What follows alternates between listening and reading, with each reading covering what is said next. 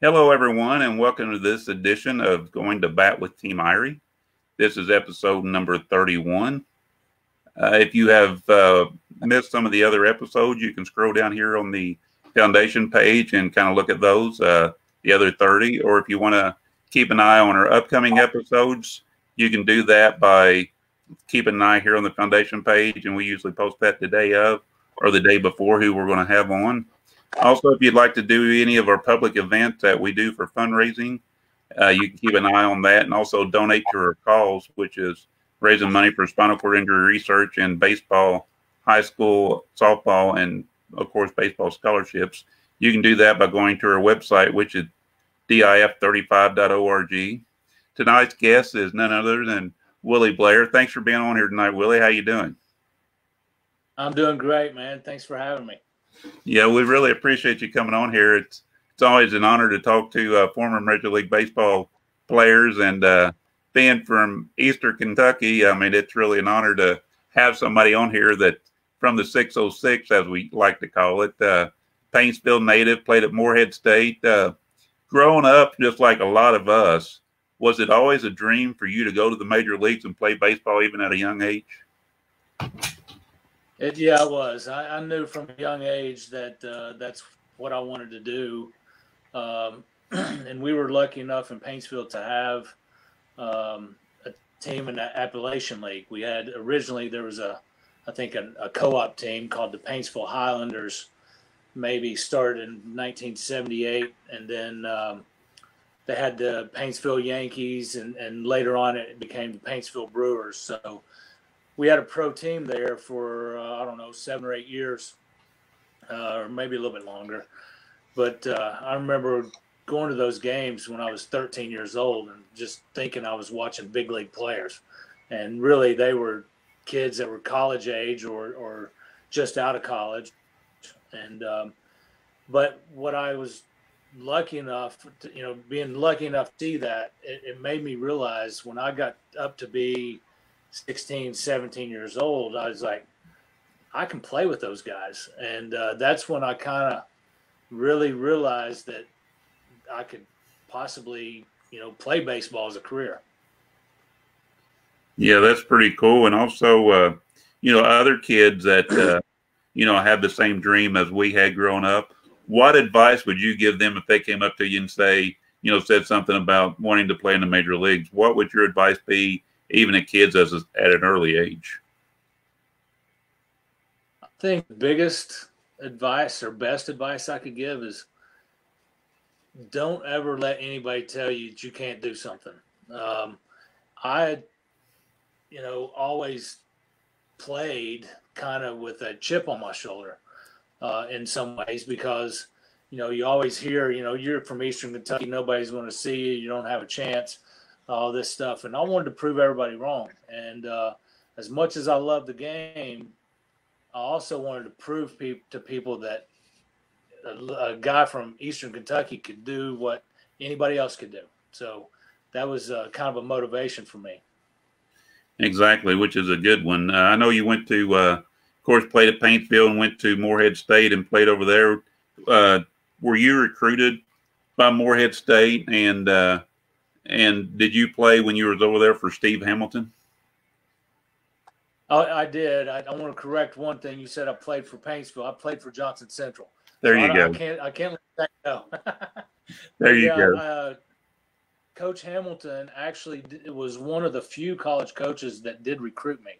He came to a camp that was put on by the Paintsville Yanks. And so he came there. He saw me at that camp and got interested in me, and just followed me for the next year or two. And like I said, I mean, there was a few schools, small schools that recruited me, but he was the main guy. And so, yeah, my experience at Morehead was great. I learned a lot from Coach Hamilton. I probably learned more about the psychological part of the game, more so than actual pitches, or anything like that. My stuff was pretty much the same when I left there as when I got there. It was refined a lot. I learned how to throw strikes a lot better, and maybe learned a little bit more about how to set up hitters and that kind of thing.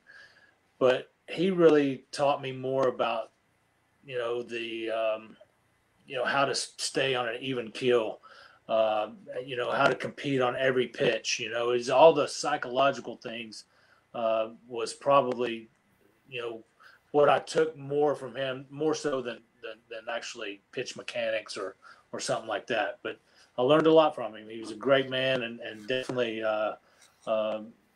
missed him.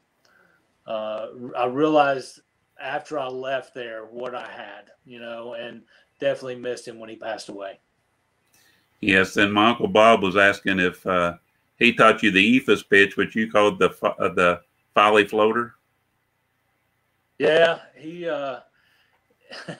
I really didn't know the significance of that until I got to Moorhead, and there was a picture that he had in his office of him throwing a pitch and the ball's up in the air, and obviously we started trying to figure out what it was, and so he would actually throw it during batting practice on the last pitch to each hitter.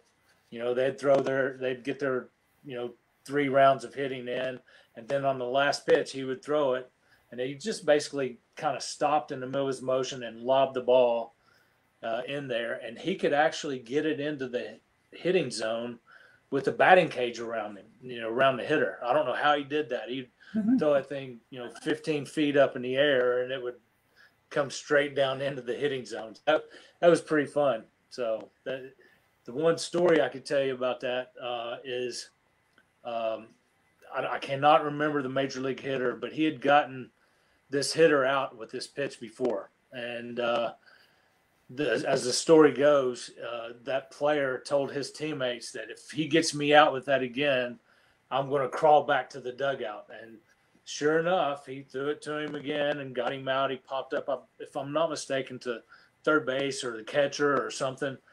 And for about the last 10 feet or so, he crawled back into the dugout. So that was I have seen that, though. I can't remember the name of the player, though.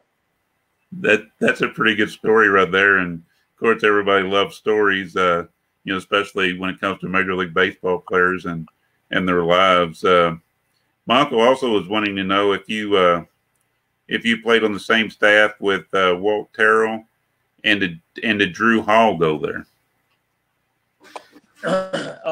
Did not play with Walt Terrell. He was several years older than me. I don't know, maybe 6 or 7 years older than me, maybe. So we missed each other there, but we did play against each other in the big leagues for a few years.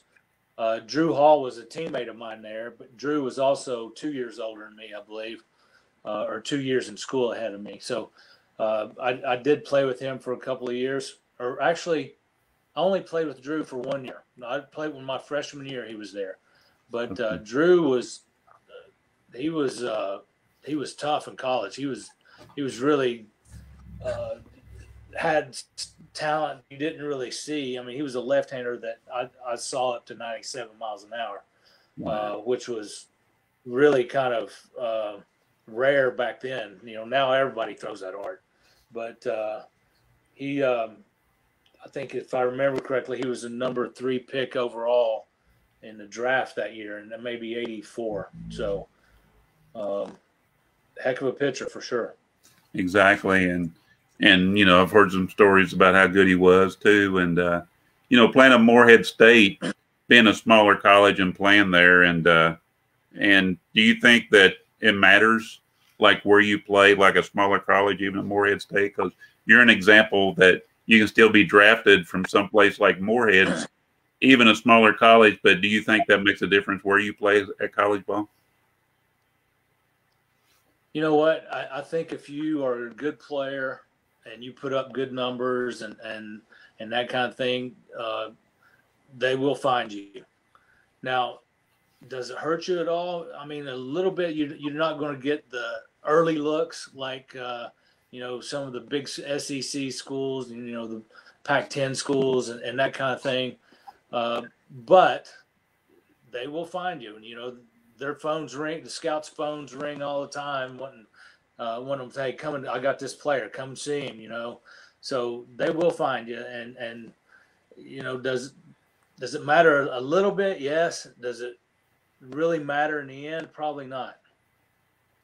Great advice there. I really like that. Going through the minor league system, we're working up to the major leagues, but going through the minor league system, I've heard some people say they ran into challenges and it took them a little while to get through there and different things. But did you make it through the minor leagues pretty quickly to make it to the majors? What you would consider on schedule? I was pretty much on schedule. I played rookie ball the first year, then A ball, double A, and triple A the next year, and then so I just basically jumped a step each year. And then, fortunately, after I got through that triple A year, fortunately and unfortunately, that year in 1990 we had a lockout to begin the season, and so spring training started a little bit late, and I went to with the big league club in spring training and ended up having a really good spring training. I don't even know if I gave up a run, maybe one run in spring training, but that year, because of the lockout, they expanded the roster by 3 for the first month.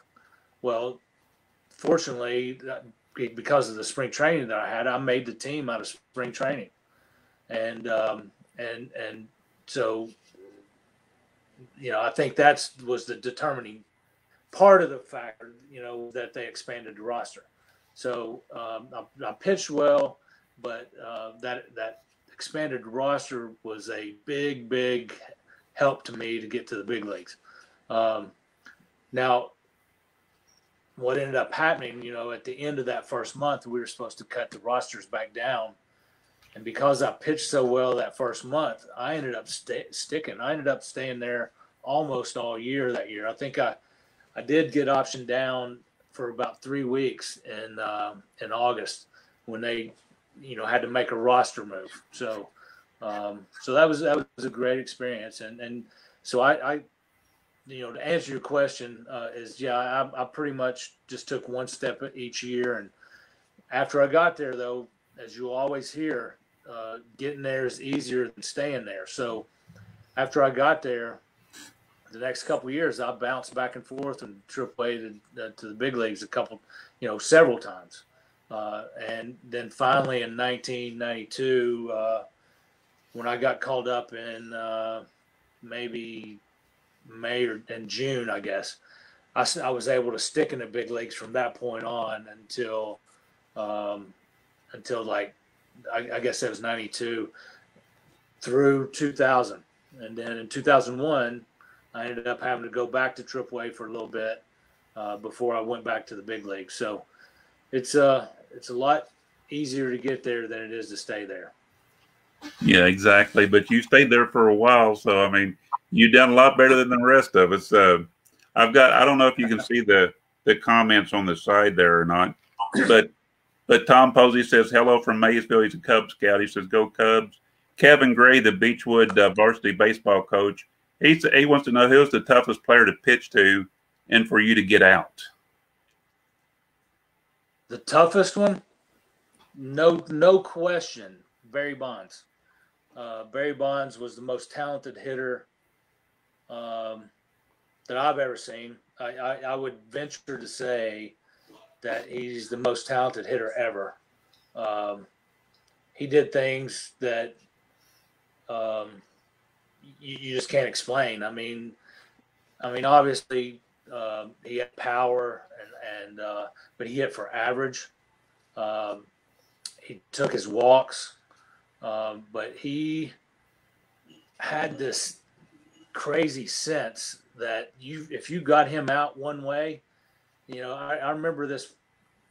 I remember this plain as day. I struck him out one time with a a back foot slider. I got him. I threw a slider right towards his back foot. He swung right over top of it for strike 3. I think it's the only time I've ever struck him out. But he would never swing at that pitch again for the rest of my career. For the rest of the time I faced him, he never swung at that pitch again. And he was just he could see it, and he recognized it, and just lay off of it from that point on. He was incredible. Did you ever face Tony Gwynn? I did. Actually, I faced him and played with him for 2 years, but I actually pitched well against him. If I'm not mistaken, I think he was like 4 for 17, 4 for 18, something like that. So I got him out a little bit, and I actually struck him out one time too, which is a rare feat to strike him out. Yes, I've been reading some up on him, and which of course I remember him playing, but it's just crazy how he didn't really strike out. Yeah, and I'll tell you what, he was a great teammate too. When I played with him, obviously when you play against him, he's tough. But when you play with him, to see him, like when I was playing with him, he had a lot of foot problems and knee problems and stuff. But that dude would find a way to go out on that field and play, and no matter what, he was going to go out and get him a hit or two every day. It was incredible. Yeah, I was always a big Tony Gwynn fan, of course, Nolan Ryan fan. Al Oliver was on the other night. He said it took him 4 years to get to the majors too. So I was just thinking about your process of going to the majors. Al even told me that was how long it took him to get to the majors also. And John Holder over here, he says, love the new background, looking good, fellows. He's from Vanceburg here. And Brandon Walker, my nephew, says, go Eagles. Mike Long from Estill County down there, he wanted to know, was Drew Hall also from Johnson County? No, he was from Boyd County, but he went to school at Ashland Paul Blazer, I believe. Exactly. I remember he was from up in this area. And Kevin Gray wanted to know this, which I don't know if you want to, comment on this, but he said, in your opinion, should Barry Bonds be in the Hall of Fame? Absolutely. I know in that era, there were, the steroid era and all that. And, he wasn't the only one doing it. And I would say that there are probably people in the Hall of Fame already that were probably steroid users. And I think to single out him and Mark McGwire and Sammy Sosa and guys and Roger Clemens and to single those guys out and say, no, you guys can't get in, I think is probably not the best way to handle that. Now, do I condone what happened during that era? No, I don't. But what I've done is I've accepted that was a part of the game. There were many others that were doing that kind of stuff and have benefited from it. But I've just accepted that it's part of the game. So Barry Bonds, with or without steroids, was the best player that I've ever seen. That's a good answer. And Kevin Gray says, I agree.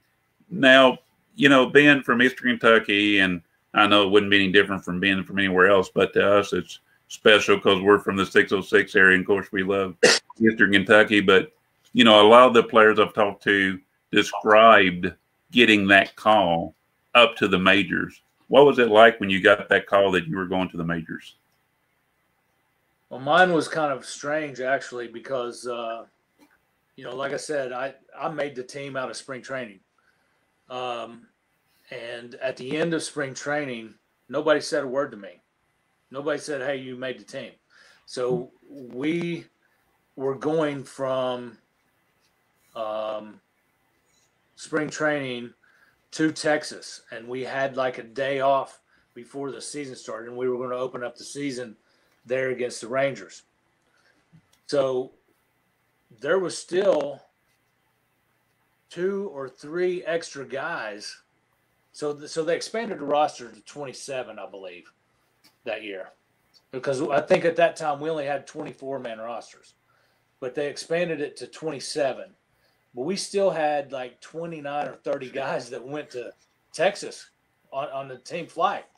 So we had a workout that next day, and we're all going there, and all us young guys that we're thinking, well, why haven't they told us yet that either we're on the team or we're going to AAA? And so we get to the ballpark, and still nobody said a word to me. Nobody said a word. You're on the team, nothing. So get back to the hotel, and a couple of my buddies come up and say, hey, man, congratulations, you made the team. They just told me I'm going back to AAA. I get to the ballpark the next day, and they still haven't told me I made the team. But there's a uniform in my locker, so I just assumed that I made the team. So nobody really said anything. That's pretty good. That's a different story than most guys have told me, so you've got a unique story there. You played in 12 years or so in the major in eight different teams. Was there a certain team you enjoyed playing for more than any other, and if so, why? And my uncle also wanted to know if you kept the uniforms that they were issued from each team, and do you have them hang them on your wall? Okay. As far as the uniforms, I kept a lot of them. I'm not sure if I was able to get out of there with all of them, but I kept several, and they're not on the wall yet. I got them packed in a box. At some point, they're going to be on the wall. I got most of them, not all of them. But as far as the teams, favorites, I think every team that I played for, I had some special memories there. You talk about Colorado with being the first team in Colorado. That was pretty special just because of the guys there. We were all guys that came from every organization. I had some really good friends there. I had in 1996 and with the Padres, that was the only time in my 12-year career that we made the playoffs. That was a special team. We had a really good team. I had the one really good year in Detroit in 97. And our team was okay. I mean, we were probably 2 or 3 players away from being a pretty good team. I think we finished 4 games under 500 with a couple breaks here and there. We could have been, a team that 4 or 5 games over 500. That team was pretty special because we were young and scrappy, and a lot of us were just starting to learn how to be good big league players.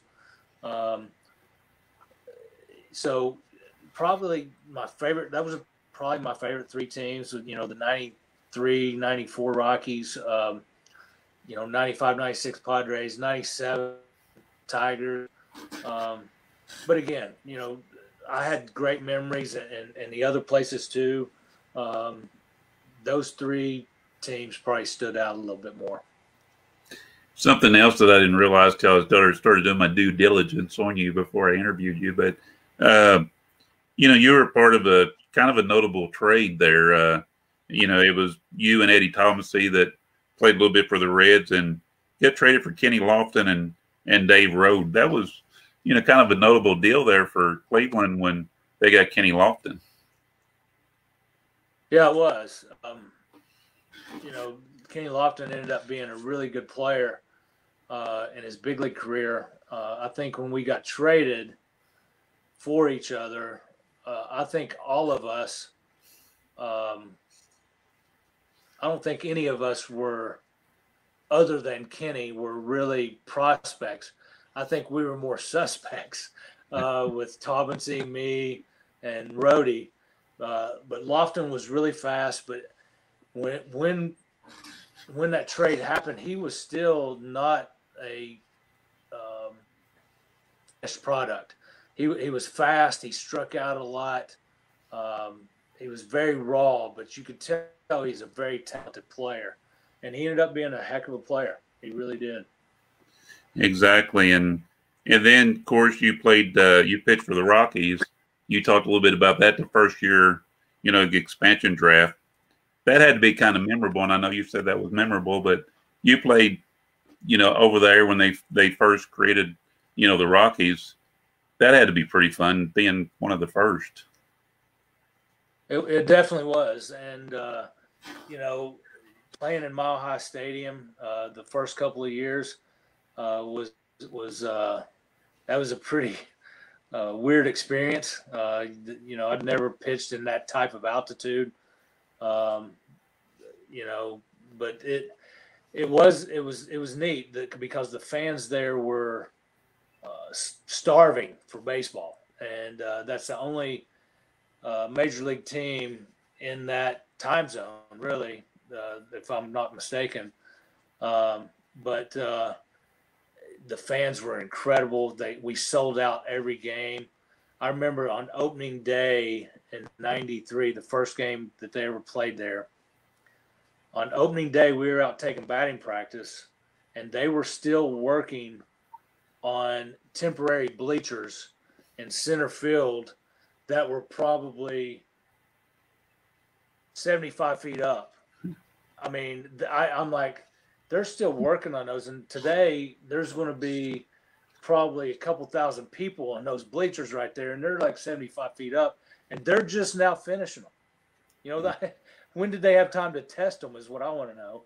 But, that first game, I think, if I'm not mistaken, we set the all-time record for attendance for one game. And I think it was over 80,000, if I'm not mistaken. So, and like I said, we were sold out every game. It was crazy. I mean, that was so much fun. We weren't a good team, but it was a lot of fun. They always say it's not a pitcher-friendly park because of the light air. So you didn't mind pitching there? Hey, I was pitching in the big leagues. Was it the same? It wasn't. And were we at a disadvantage? Absolutely.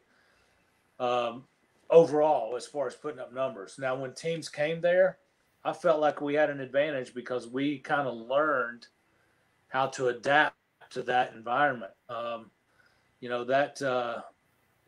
That altitude, not only does it affect, how the ball carries for hitters, it affects how it moves and how it breaks as a pitch, from a pitcher. So your breaking ball doesn't move as much. Your sinker doesn't move as much. It's everything kind of straightens out. So you really have to learn how to execute pitches. The other thing that people don't really talk about as much is the altitude really takes an effect on your body and how your body recovers from day to day. And you have to stay hydrated, and you have to really take care of yourself. And it took us a while to learn that, but after we did, I mean, I felt like we had the advantage. Those are some good points. I knew about the the altitude on your body, but I never really thought about the altitude when it came to pitching and your breaking of the pitch and all that kind of stuff. So that's something I didn't even realize. So those are some good points. You also in '97, you had a good year. Of course, I think your best year, 16-8, when you was with the Detroit Tigers, which of course that was a good year. What do you attribute that year being, the way it was, and you doing so well pitching? Was there something, that helped you along that year? Is it just happened? I think there was a lot of things went into that, to be honest with you. It was the first time that anybody had given me an opportunity to be a full-time starter. Now, all throughout my career, I started and relieved, and I bounced back and forth from bullpen to starter, and I did that a lot and was happy to do it. That was one of my strengths, is my versatility. So I was happy to do that. But this particular year, they gave me a chance to make the team as a starter, and showed me that confidence, and that helped me, to have that confidence myself. And And like we spoke earlier, I always pitched with a little bit of an attitude or a chip on my shoulder. And I wanted to prove to everybody that I could do that. And so, some other things that happened that year, though, that was a strange year because May 4th of that year, I pitched okay up to that point. I think I was 2-2 or 2-3 or something, but I was a little bit inconsistent, those first 5 or 6 starts. Well, on May 4th, I got hit in the face with a line drive. Julio Franco hit a line drive back at me and hit me in my ear and jaw and broke my jaw. And I ended up missing a full month of that season. And, that night in the hospital, I ended up watching the video because it was on every news station playing over and over and over all day, So I ended up seeing it while I was in the hospital that night.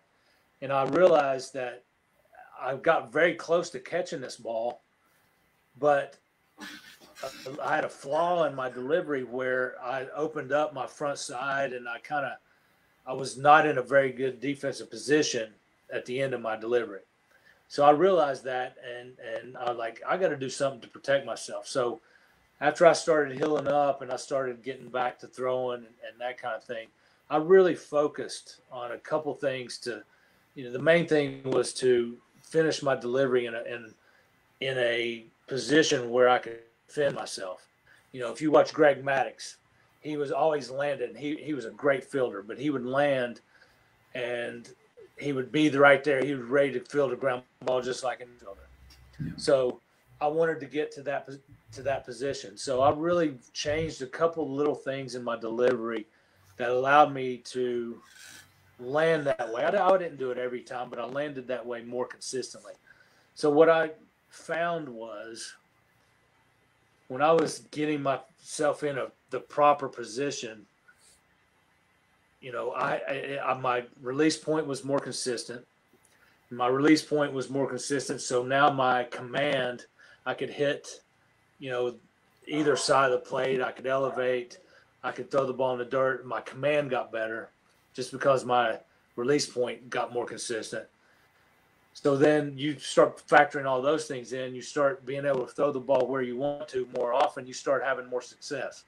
So with that being said, and another thing that contributed to that, if I'm not mistaken, our defense that year was one of the top defensive teams in the league, in Detroit. So, getting an opportunity, making a mechanical adjustment, becoming more consistent with my command, and having a really good defense. And then one other thing that helped me is it seems like we scored a lot of runs when I pitched. So we'd score a few runs early, and I could kind of ease into the game and get comfortable. So all those things contributed to that year. So it wasn't just one thing. It wasn't just me learning how to pitch. It was a culmination of all those things.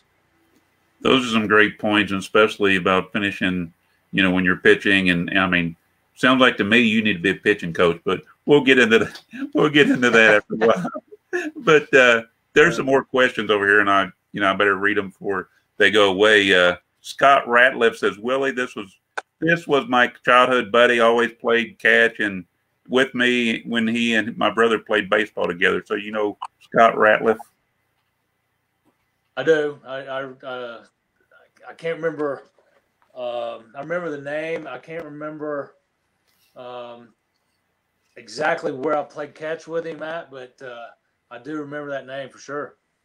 It's been a long time. I haven't spent much time back in Johnson County in a long time. There you go. And Mike Long, he wanted to know what memory of pitching in Cincinnati stands out to you the most. What memory? Say it again. What memory of pitching in Cincinnati? Did you ever go to Cincinnati and pitch in Cincinnati with any of your teams? Yeah, I mean, just going there and playing in front of family. I always had a lot of family there. That's what I remember the most. The other thing was playing against Barry Larkin. He, for whatever reason, he was always one of my favorite players, and I got to know him a little bit as competitors. But I always loved that he played the game. This guy's a Hall of Fame talent, but if he hit a ground ball back to the pitcher, you needed to be ready because he was running down that baseline fast, and you needed to be ready to get rid of the ball. And I always respected him for that. I mean, he was, like I said, he's a superstar player, but he played the game the right way, and I just loved how he played the game. So, playing against him, playing in front of family, I could always go home for one day usually. At that time I lived in Lexington, so I could always run home for a day, and so that's pretty much what I remember. I do remember one story from there that it had nothing to do with me, but it was a funny story. We had a pitcher for the Astros. I'm drawing a blank on his name right now, but he was a guy that was kind of cocky. He's a pretty good pitcher, kind of cocky, but he could get frustrated. And in Cincinnati, I'm not sure if they still do it or not. They used to. Every time one of the Cincinnati players hits a home run, those cannons go off, so they shoot those cannons off. So this pitcher gave up a couple of home runs, and the pitching coach goes out there, and he gets out there, and pitcher goes, "What the hell are you doing out here? What are you doing?" He goes, "Hey man, I'm just coming out here. I'm trying to give that guy out there that cannon time to reload." So that's one of the funniest stories that I know from Cincinnati.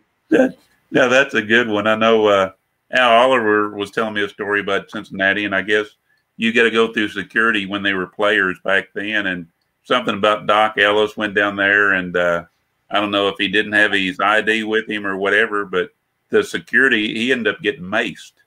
So, it could be bad. Yeah. So they always treated me great there. So that was awesome. And I remember the pitcher's name now. It's Mark Portugal was the pitcher. I remember Mark Portugal. I think he pitched for the Reds a little bit. I think he did. I'm pretty sure he did. Yep, exactly. Brandon Walker, my nephew there, he was wanting to know that chip on your shoulder you were talking about.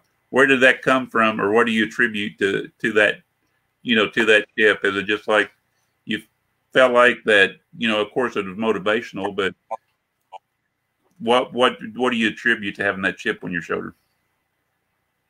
I think it's just I'm very competitive. I've always been competitive. I think that was instilled in me at a young age. I played a lot of basketball. I had a couple of coaches that were really tough on us and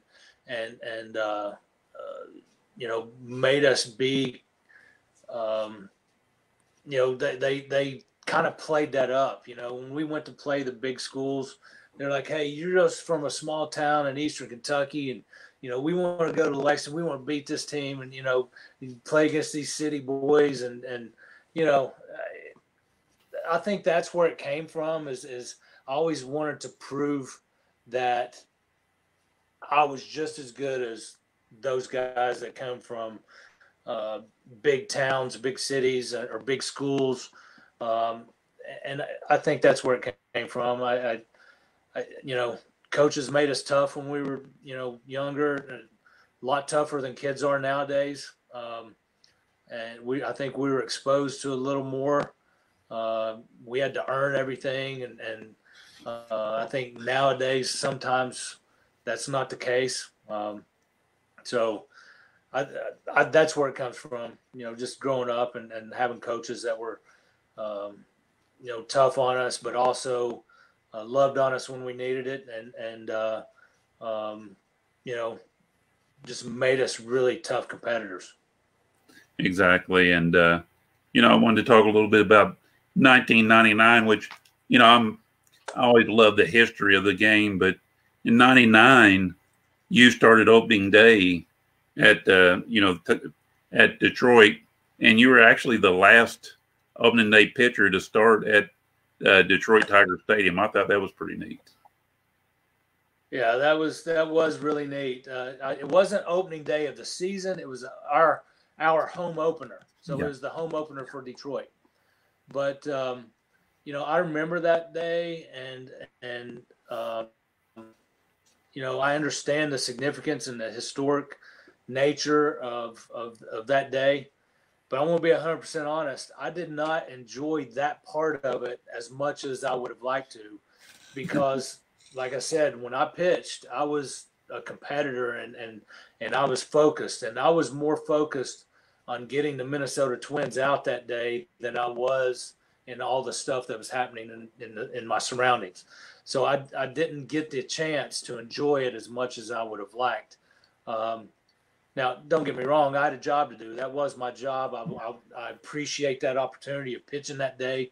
And fortunately, I went out and pitched well. And I think if I'm not mistaken, I may have had a shutout for 8 innings, or maybe 1 run in 8 innings. So I pitched really well. So that was enjoyable, but I did not. I wish I could have enjoyed all the other stuff and all the hoopla and all the stuff that was associated with that day. That's pretty good, though. I mean, you were part of history there. So, I mean, that's something to remember. Just being a part of it is a pretty cool experience. Now, a lot of the players we've had on here has told little clubhouse stories. Is there anything that you can kind of share with us about, playing Major League Baseball that happened that's kind of funny? There's a couple. There's, when I was coming up with the Blue Jays, that team was more of a veteran team, and a lot of those guys had played together all through the minor leagues. They came up from the time they were, 18, 19, 20 years old, and had been playing together for many, many years through the minor leagues and for several years in the big leagues as well. 2 guys that, really stood out was George Bell and Tony Fernandez. They grew up in the same town in the Dominican, but they grew up like brothers, and they fought like brothers sometimes. I mean, it was incredible. I mean, these are 2 big league players that, and we'd have a couple of the other players over here, and they were like, "Hey, George, did you hear what Tony said? Tony did this," and they would instigate it, and they'd start off just playing. And next thing you know, they're full out slap fighting. I mean, we'd have to pull them apart. And so, you get stuff like that. You get the instigators over in the corner, get them going, and then they start fighting, and then all the guys over here laughing, and then we have to pull them apart. So you got that kind of story. And then I had another guy that I played with, Greg Jeffries, who was always kind of a prankster. He would mess with people and all that stuff. So somebody, I can't remember who it was. I wouldn't tell you if I did remember who it was, but they waited till the middle of the game, and it was getaway day. So we had to wear a coat and dress pants and all that. So they waited until he was out in the game, and they went and got his stuff and his pants and watered them up into just a ball and stuck them in the freezer. So when he comes in, he's just got his pants are in a ball, in a frozen ball. So the pranks, the pranks are, that's what I remember. The banter going back and forth, ragging each other about one thing or another. All those things, are great memories. A lot of them are probably not suited for, some of those stories are probably not suited for this audience. So I'll give you those, and I'll stop right there. Hey, those are some good ones. I appreciate that. And we're about out of questions here, but what was your most memorable moment in your major league career? I know you've said a few there, but if you had to pick one, what would be your most memorable moment? If I had to pick one, you and I spoke earlier about your favorite player, and my favorite player was Nolan Ryan. My first day in the big leagues, first day with a big league uniform, standing on third base line, was probably the most special day. Just being on that opening day roster, that was probably the biggest memory. But just so happened on that day, my childhood idol, Nolan Ryan, was pitching against us. Now I didn't pitch in that game, and I didn't get an opportunity to even warm up or anything. So, but my childhood idol was pitching against my team, and I got to watch him on opening day in my very first day in the big leagues. And he had a no-hitter for 5 innings, but they ended up taking him out for a pitch count just because it's the first day of the season. So that probably stands out more than anything, just because that was my childhood dream. And I, standing on third base line that day, I was like, hey, I'm in the big leagues. This is what I've worked my entire life for. And I'm here, and I get to watch that guy right there start today. I get to watch Nolan Ryan, who I grew up watching and loved it, and I got to watch him pitch that day. So that was probably the biggest memory. I can totally relate to that. I mean, not being there, but I could, kind of contemplate exactly what you're talking about, because that would be a great moment. I'll finish up with some of these comments over here. Mike Long said, great comment about pitching, mechanics, and finishing. Bobby Sapp wanted to know, what was your favorite pitch against a big-named opponent? My favorite pitch? I was probably known more for my slider. But to be perfectly honest, I was a guy that threw 4 pitches, and my thought was, I want to throw what I need to get the hitter out. So my favorite pitch was the one that got the hitter out, whether it was a elevated fastball, whether it was a slider in the dirt, whether it was a changeup. I think it varied from hitter to hitter, really. Yeah, that's really good. I mean, you've made some great answers tonight to these questions. I love it. Scott Radcliffe, he said, played for legendary coach Steve Hamilton at Morehead State. We talked about that. He pitched for Yankees and others.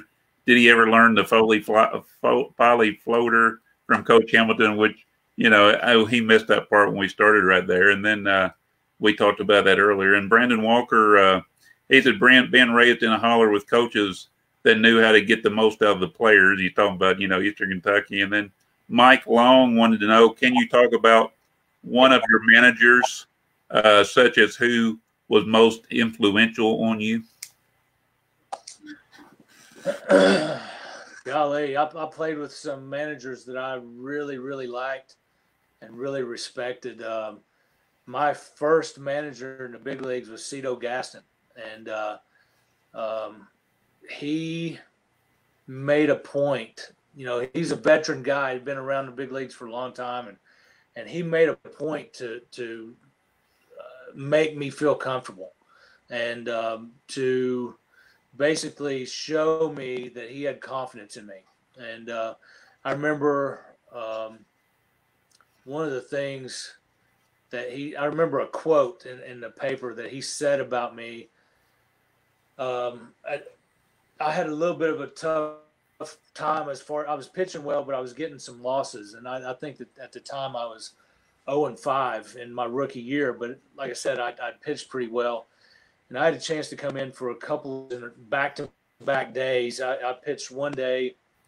The first day I came in and got through one pitch to Cal Ripken, got a ground ball, got out of the inning.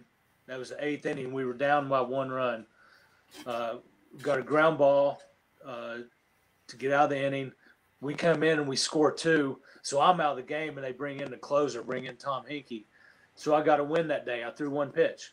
Well, the very next day, he brings me in the exact same situation, but I'm facing Sam Horn, and I threw two pitches, got a ground ball to second, come out of the game. We score two. Same thing. I'm out of the game. Hinkie comes in, and gets the save. So I got 2 wins on back-to-back days on 3 pitches. So what I remember him saying about that game was that I had guts, and that he had no problems with putting me in a game like that, in a close game like that, and he hoped that I got 10 more wins just like that. So so he meant a lot to me. Don Baylor was the same way. He really went out of his way to treat players the right way. And I had a ton of respect for him and how he carried himself. Buddy Bell was probably my favorite manager. We're both big University of Kentucky fans, Wildcat fans. So we talked about that a lot.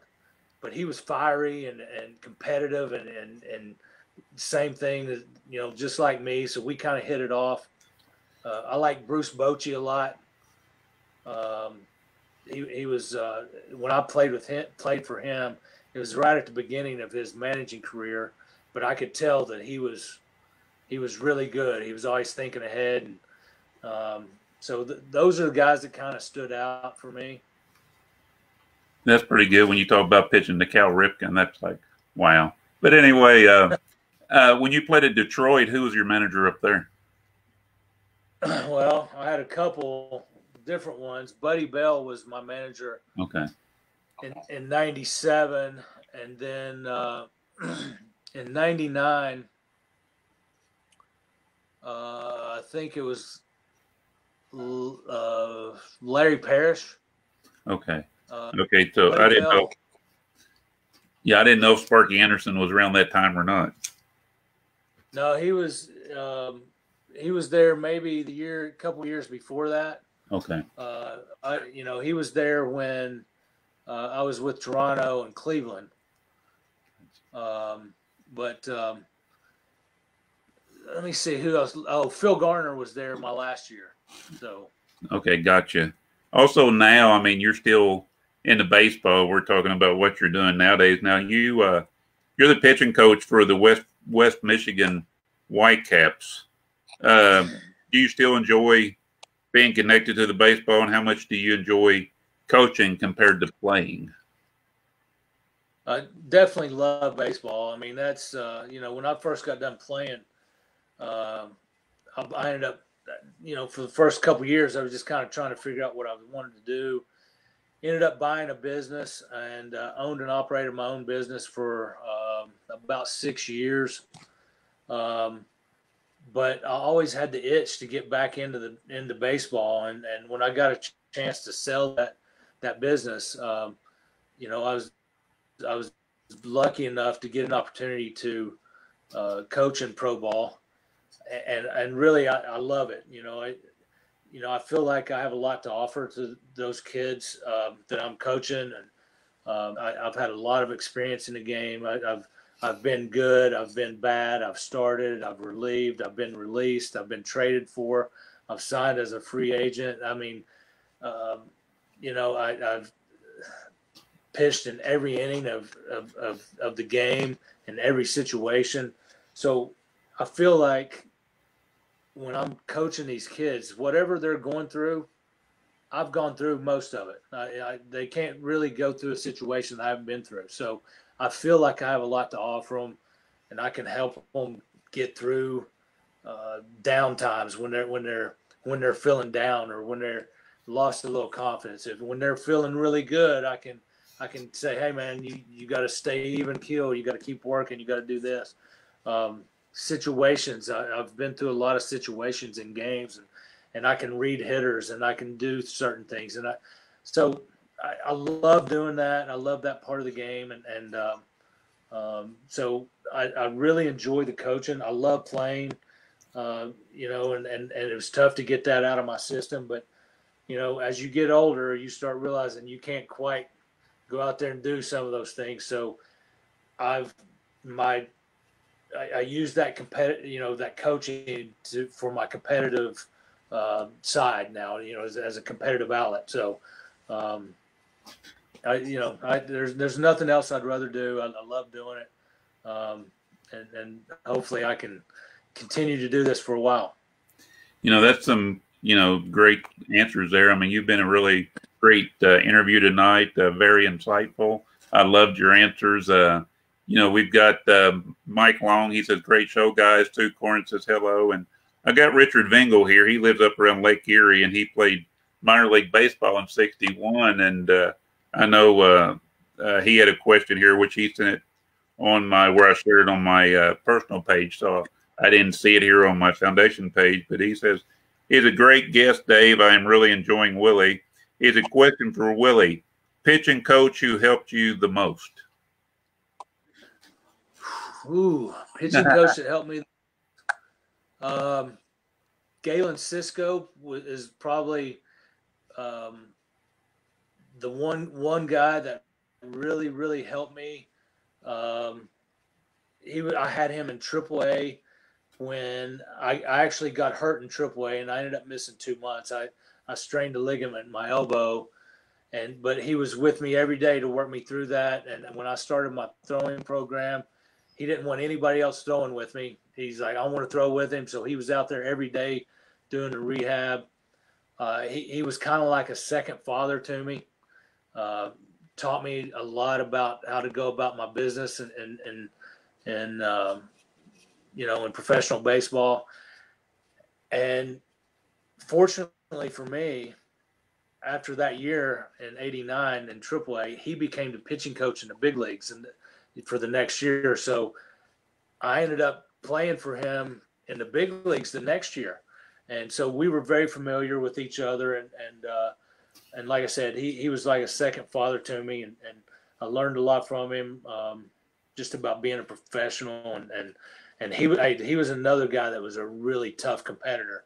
He was an All-American linebacker at Ohio State. So that tells you what kind of competitor he was.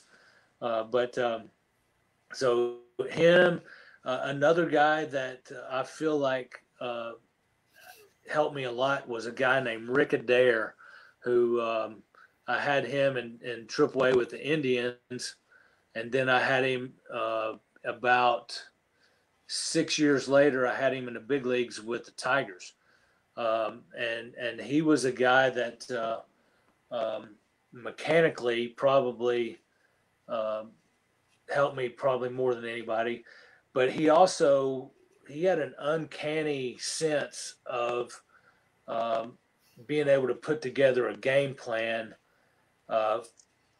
for each individual pitcher. So he could come up with game plans and how to face hitters and to exploit their weaknesses with my strengths.